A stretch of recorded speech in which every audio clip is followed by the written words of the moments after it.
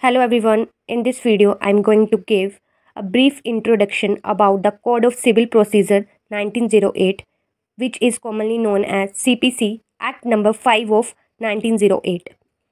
Before knowing that, we have to know about the enactment and commencement date of CPC, as this question is mostly asked in the PT exam.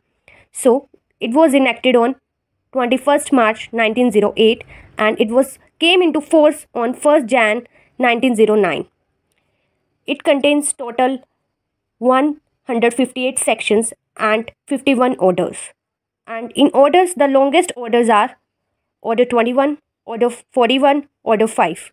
In Order 21, there are 106 rules, and in Order 41, there are 37 rules, and in Order 5, there are 30 rules. Whereas the smallest orders are Order 50, which contain only one rule, Order 51, which contain only one rule as well, Order 4, which contain two rules, Order 25, same, contain two rules. So, before knowing about the concept of CPC, we must understand why CPC is made and what is the intention of making CPC. As we all know that what is the difference between procedural and substantive law. As we know that procedural law tells us the procedure how a remedy can be enforced, whereas substantive law tells us the remedy, that this is the remedy which has been given, but the enforcement is done by the procedural law.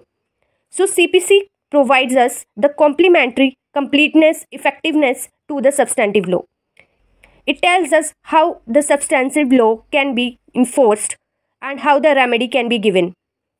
If the CPC had not been there, then the remedy provided by substantive law would have been redundant, futile, useless.